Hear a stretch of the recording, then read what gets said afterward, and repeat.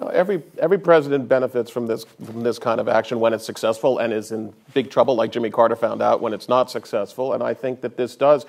Don't forget, we just started the leading from behind narrative. You know, that quote that somebody pulled out of the Ryan Lizza story in the New Yorker, which Charles Krauthammer wrote a whole column about, and I could see Republicans just salivating at the notion of talking about leading from behind.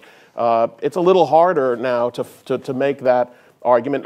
It may be a legitimate argument or not, but it's harder after he's ordered this kind of action and it's been successful. And, you know, Obama, I don't know, this is a guy who's ordered tens of thousands of troops into Afghanistan. This is a guy who has ordered a military campaign against Libya, and now this. I think it's not going to be easy to say that he's just a professor who can't pull the trigger. And what I always find interesting about America, even today, is how much we admire a president who's willing to kill somebody. Yeah, but it's true. It's true.